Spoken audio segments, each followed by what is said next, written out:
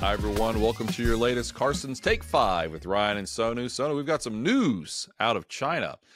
Stocks soared. That's why this week we are going to talk about that. So this week's title is Why Stocks in China Soared. So before we go there, let's just talk gently and briefly about the United States stock market. We've come on with everyone all year, every week, all year saying this is a bull market and the economy is going to avoid a recession. Just put some context around this. The S&P 500, so the stock market in the United States, up over 20% heading into the month of October. That is, Sonu, the best start to a year since, drum roll please, 1997. This is on the heels of last year gaining ballpark 25% for the S&P 500. So we're looking at back-to-back 20% gains. Year's not over. We get it. But potentially back-to-back 20% gains for the first time since the mid to late 90s. Obviously, we call this Take 5 for a reason. We only have 5 minutes, so we have a lot to talk about. Why is this happening, Sonu? Momentum is good. So as you said, last year we had a big year, 20%. Mm-hmm. And it's not like it's been rare. I think looking back at some of the work you've done as well, like consecutive years of 20% plus growth are kind of rare. Yeah. But the other side of it is profits are growing, right? The economy is in fairly good shape. The Fed is cutting rates as well. And so these are all tailwinds for the stock market. I think that's essentially why we're seeing returns as strong as they are. Yeah, just a couple more things on this. Fourth quarter is the strongest quarter historically. When you look at things, fourth quarter of an election year, October is sometimes a little dicey, but November, December tend to be quite strong. Last one here is interesting. So the S&P 500 is higher 8 of the first 9 months this year. Only April, which is usually a pretty strong month, actually was lower. The fourth quarter actually is a lot better, Sonu, when you're up 8 out of 9 months going into it. When I took a look, what we had the fourth quarter returns up over 6% on average and higher 8 out of 8 times. So like never lower, okay, when you're higher 8 out of 9 months coming into that last quarter. You could argue maybe a relatively small sample size, but I'd still rather know than not know. So we still think this is a bull market. We are aware. We talked last week about why we could have some volatility in October. That's very possible. But that's where we are with the U.S. Let's stop right there and go forward, because the real big news that's taken place from an investment's point of view or stock market's point of view is the action in China. They just released some news to get their stagnant economy going. And let's just say this. The stock market in China loved it, as the Chinese stock market gained almost like 25% in 5 days, one of the largest, at least going back well over 20 years, largest 5-day rallies ever. Why did the Chinese stock market just do that, Sonu?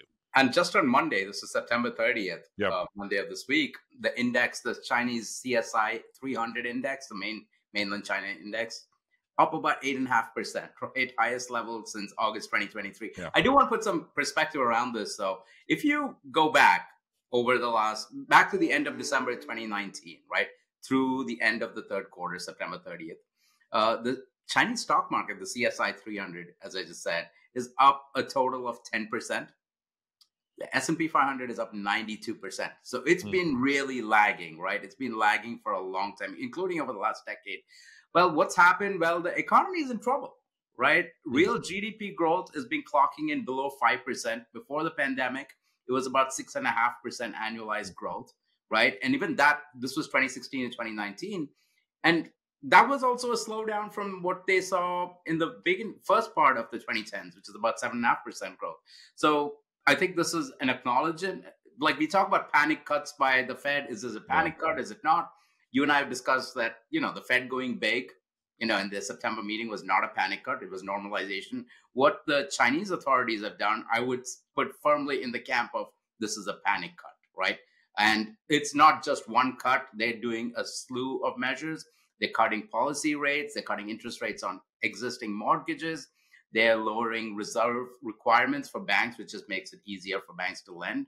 They're even giving money, about $70 billion US dollar equivalent, to boost the stock market. These are basically loans to funds, brokers, insurers to buy Chinese stocks. Guess what? If you give them money, the stock market will go up. So, and there's apparently more stimulus coming, right? The thing is with China, the question, I don't think it's been borrowing that's the problem. Right? They have a lot of debt already. The Chinese non-financial sector as a percentage of GDP, that debt level is above 200%. It's about 205%. right? In the US, comparable is about 150%, and it's going down. In China, it's going up. So China's problem is not that, oh, borrowing is too hard and we need to make it cheaper. We need to make it easier to lend money, right? They already have a lot of debt and they're growing slower, which means their return on investments is pretty poor, right? What they need is fiscal stimulus, essentially the equivalent of checks, more, support for households. Consumption has basically dropped off a cliff, which is why the economy is growing well below trend.